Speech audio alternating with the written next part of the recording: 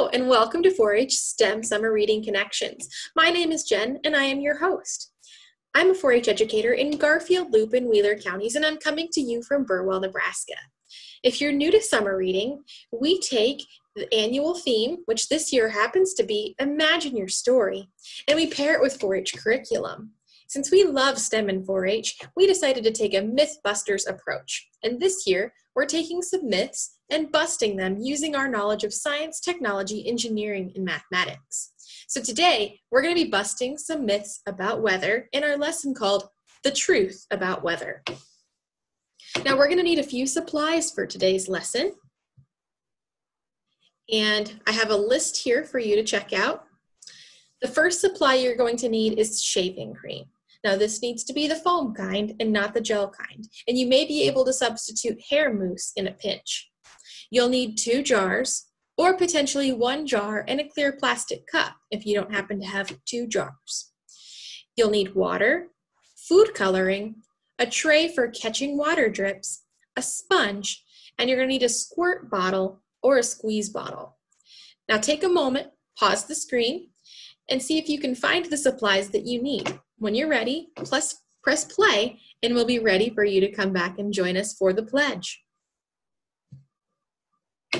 In 4-H events, we like to open with the 4-H pledge. This kind of tells you about the values that we hold in 4-H.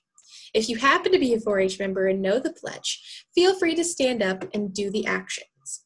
If you don't know the pledge, I've put it on the screen for you, and you can follow along with me. I pledge my head to clearer thinking, my heart to greater loyalty, my hands to larger service, and my health to better living, for my club, my community, my country, and my world. Thank you for joining me in the pledge. Today's story will be read by Sonia Gloop. Sonia is an extension assistant in Boone and Nance counties, and she's coming to us from Fullerton, Nebraska. Today she's going to be reading Cloudy with a Chance of Meatballs by Judy Barrett. I hope you listen closely to see if you can learn any clues about weather that might help us in busting some myths about them later. Cloudy with a Chance of Meatballs. Written by Judy Barrett and drawn by Ron Barrett.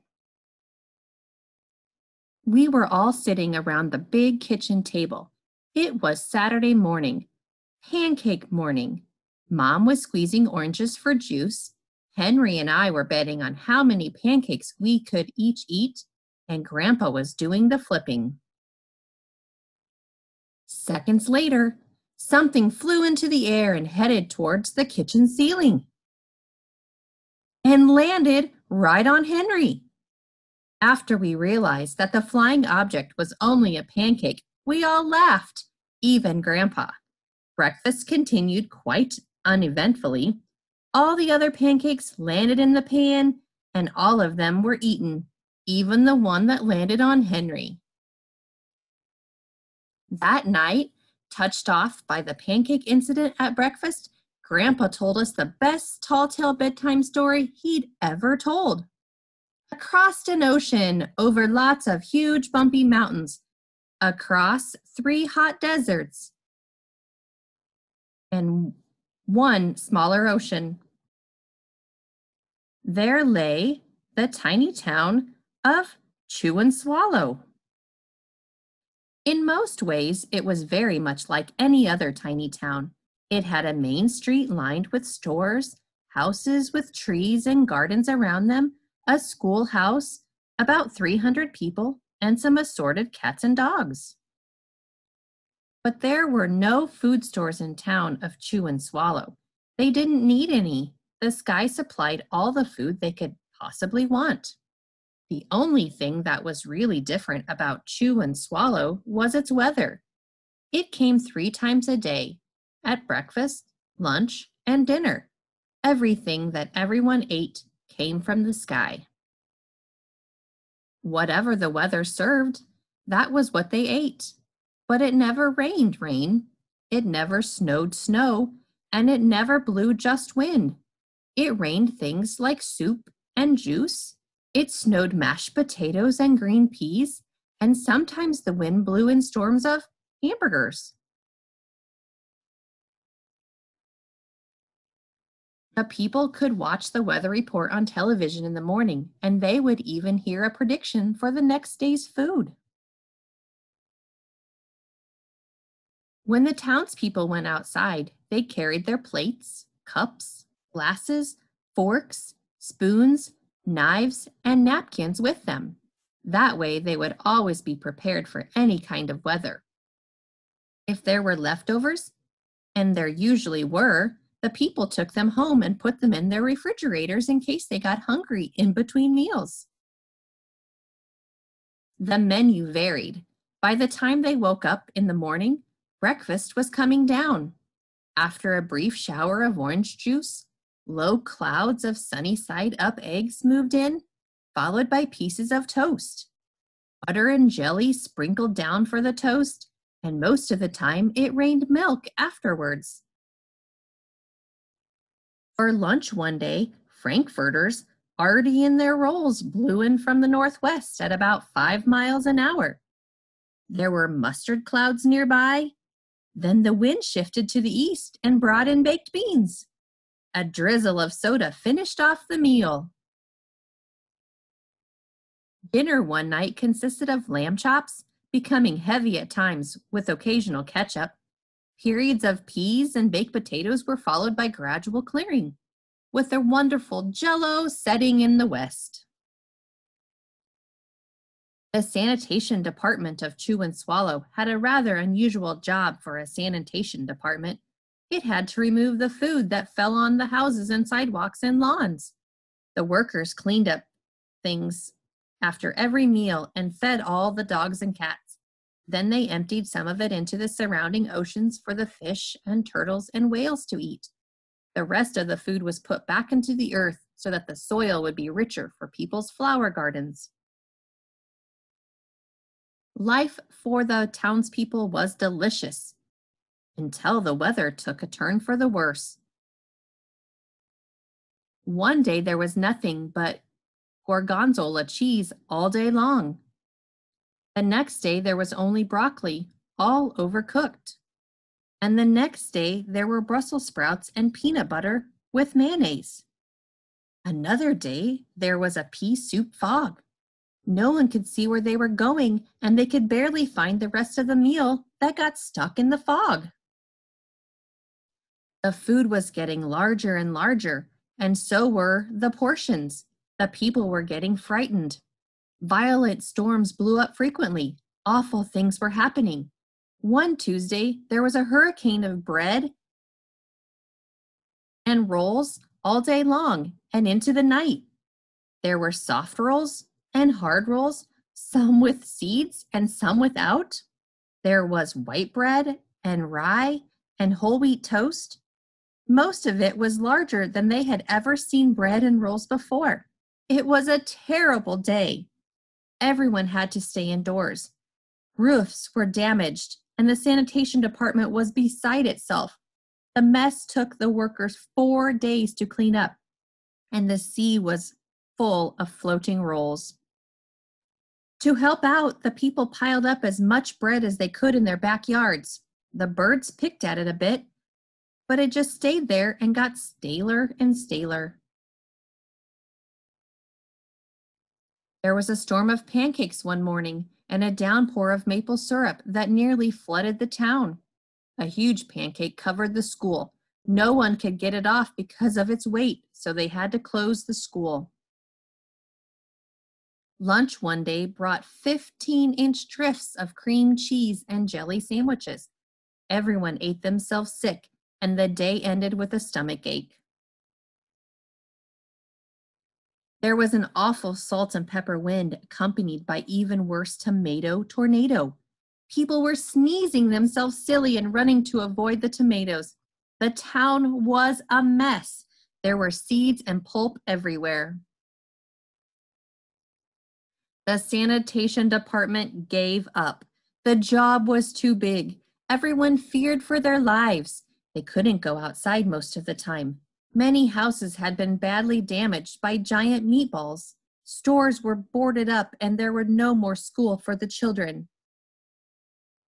So a decision was made to abandon the town of Chew and Swallow. It was a matter of survival. The people glued together the giant pieces of stale bread, sandwich style, with peanut butter, took the absolute necessities with them, and set sail on their rafts for a new land. After being afloat for a week, they finally reached a small coastal town which welcomed them. The bread had held up surprisingly well enough for them to build temporary houses for themselves out of it.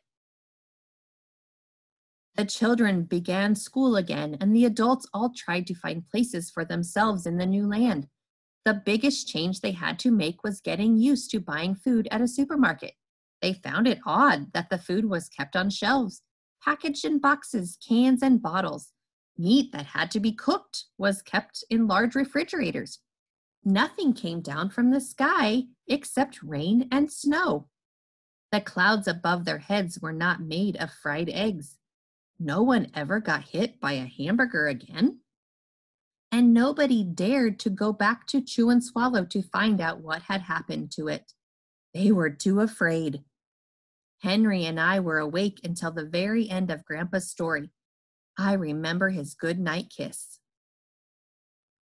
The next morning, we woke up to see snow falling outside our window. We ran downstairs for breakfast and ate it a little faster than usual so we could go sledding with Grandpa. It's funny, but even as we were sliding down the hill, we thought we saw a giant pat of butter at the top, and we could almost smell mashed potatoes. The end. Thank you so much, Sonia, for reading our story. I hope you picked up some new tips about weather and maybe some ideas of some of the myths that we might bust with Jennifer. So our presenter today is Jennifer Hansen. She's a 4-H youth development educator in Thurston County, coming to us from Penner, Nebraska. Jennifer's going to help us bust some commonly held weather myths, and I'm sure you've heard them from your family members. Thanks, Jennifer, and take it away. Hi, Jen. How are you today? I'm good. How are you, Jennifer? I'm great. What's the weather like in Burwell? It is a beautiful day and the sun is shining here. How about you? Exactly. The sun's shining, although we do have some big poofy clouds outside. Do you know what that type of cloud is called? You know, I don't know my clouds, but it seems like there are a lot of different kinds. There are a lot of different kinds of clouds. Jen, do you know any stories about clouds? You know, actually, I did hear in a Native American lore. So the Skinny Pawnee have a story that there is a sky god who wears cloud garments, and when he spreads his arms, the clouds or garments stretch across the entire sky. Isn't that interesting? That is really interesting. So that makes me think, I wonder what all the names of these clouds are. Let's go learn about the different types of clouds. I loved learning about Jen's myth, especially since it has ties to Nebraska. So in the Truth About Weather, Clues in the Sky, we're going to learn how to read the sky for clues about what the weather might do. The clues that we have in the sky, those are clouds. And as you can see, there's a large variety of clouds, and they all sit at different spots in the atmosphere. The atmosphere is just a fancy word for air. Let's look at our first cloud type now. Cirrostratus clouds. Those are the sheet-like ones that cover the sky. They usually appear 12 to 24 hours before it rains. While they cover the sky, the sun can still be shown through them. Cirrocumulus clouds. These appear as small puffs in a long row covering the sky, almost like the scales of a fish. They're usually seen in the winter and indicate fair weather, but very cold weather. Altostratus clouds. These are mid-level clouds that are 6,500 to 18,000 feet in the air. These clouds are gray or blue-gray and are made up of ice crystals and water droplets. They fill the whole sky and usually form just ahead of continuous rain or snowfall. Altocumulus clouds. These are the gray, puffy masses made up of water droplets. They form in groups, and when you see them in the mornings during the summertime, you should be preparing for thunderstorms in the afternoon or evening. I'm definitely going to need to pay more attention to the sky now. Stratus clouds. These cover the sky like fog that doesn't reach the ground. They're gray and produce a light drizzle or a mist. I'm pretty sure this is the kind of clouds we had around here yesterday. Stratocumulus clouds. These clouds are low, puffy, and gray, and they form in rows with the blue sky showing through, and they rarely produce any rain. Nimbostratus clouds. These are wet-looking and dark gray. They form a layer that produces steady, falling rain. Cumulus clouds are by far my favorite type of cloud because they look like cotton candy, and they indicate fair weather. These clouds can eventually tower upwards to form cumulonimbulus clouds. That's kind of a tongue twister. A cumulonimbulus cloud are what we call thunderstorm clouds or thunderheads. The high winds flatten the top of these clouds, and then these clouds produce heavy rain, hail, thunder, and lightning. And they can even develop into tornadoes. Now that we know about the different types of clouds, I wonder what we're going to learn next. Well, now that I know what the different types of clouds are called, we're going to make our own cloud today here in our houses. So for this activity, you will need a clear container, glass jar, plastic cup, whatever you have on hand, water, of course, foam shaving cream, and food coloring. So the first step for this activity is to go ahead and fill your container almost to the top full of water. I do recommend that you keep some type of tray or container underneath your jar or cup so that if you spill, the water doesn't run all over the place.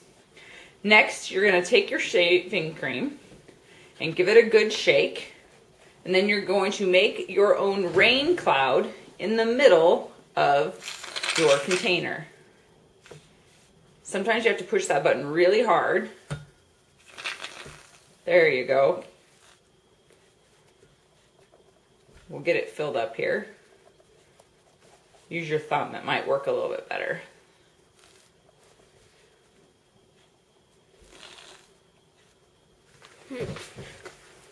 Let's provide some technical assistance. You may need an adult to help you with this.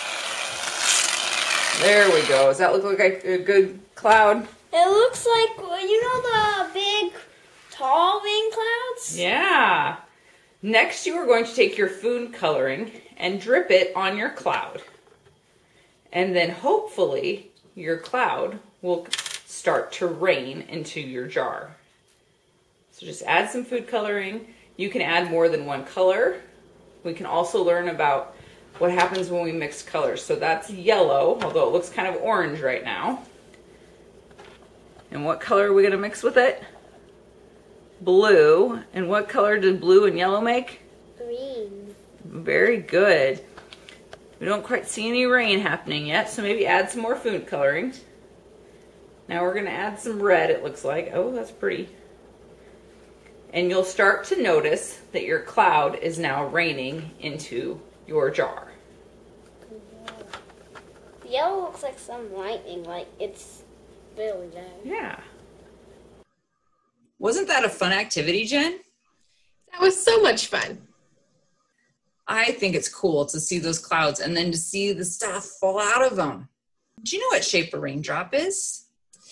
You know, I always thought it looked like a teardrop. Is that true? It's not, surprisingly, because I thought the same thing. The smallest raindrops are spherically or circle-shaped.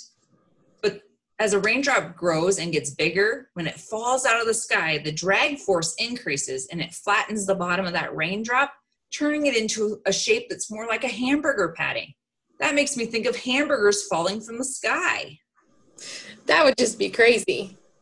I know. Just think we go outside, pick it up off the sidewalk, and eat it. Kind of like in our story today. So now we're going to make it rain inside. And for this activity, we're going to need a jar or clear plastic cup again, sponge, squirt, squeeze bottles, or a pitcher, something to pour water out of, water and food coloring. And don't forget, food coloring can be kind of messy. We've now made our own cloud and even got to see some rain fall out of our cloud. For this next activity, it has two parts. The first part is we're going to talk about how clouds, or sponges for this example, absorb water. This is a sponge. Sponges are what we call porous, meaning they have little holes in them.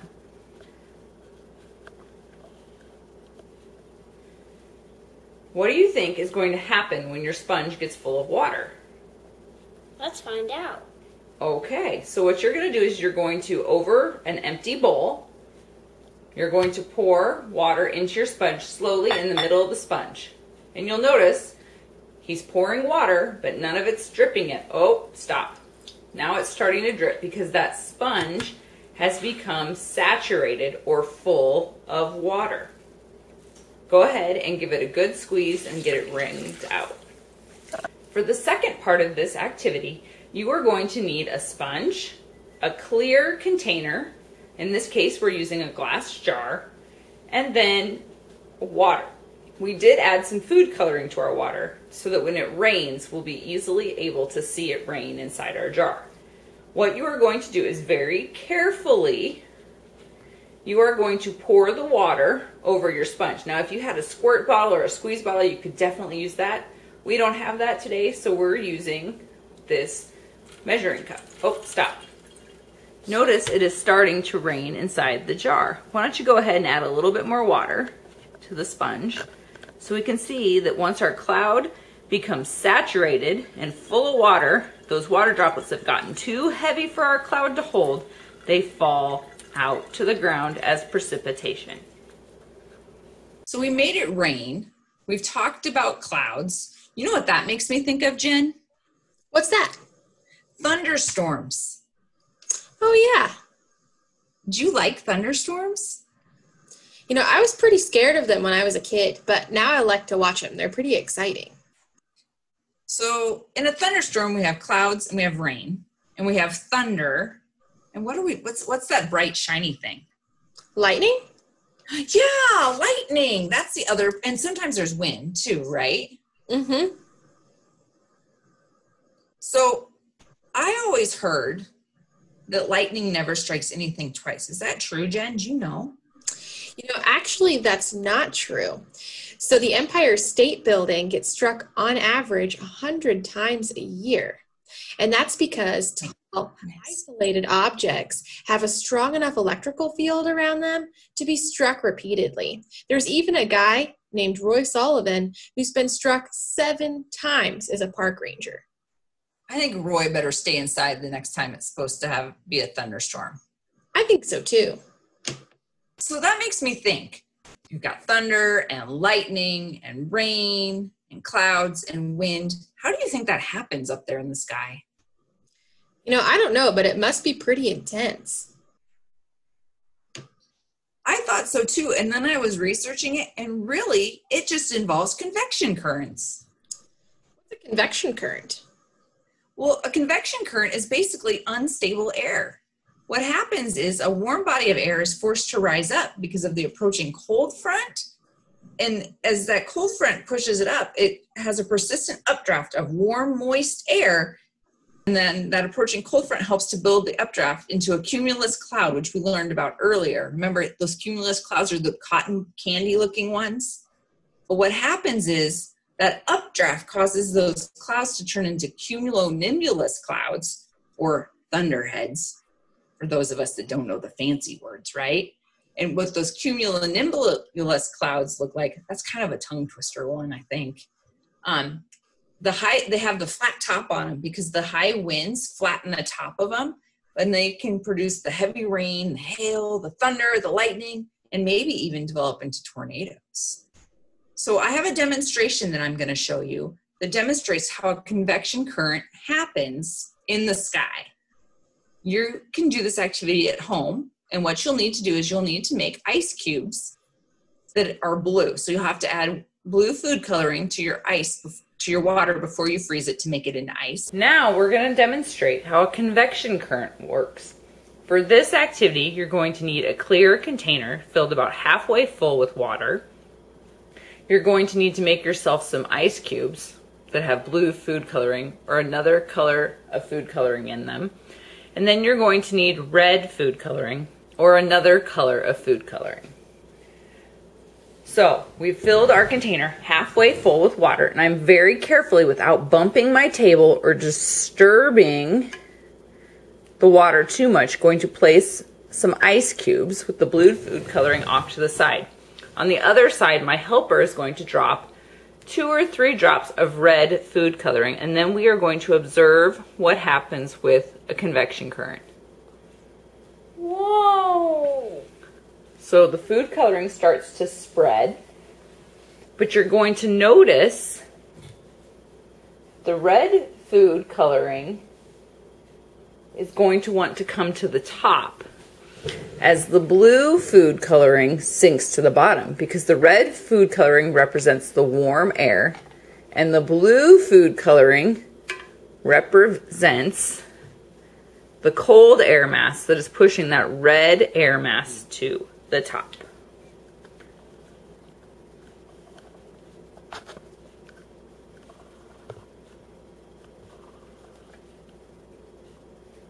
Can you see how that's kind of happening in there?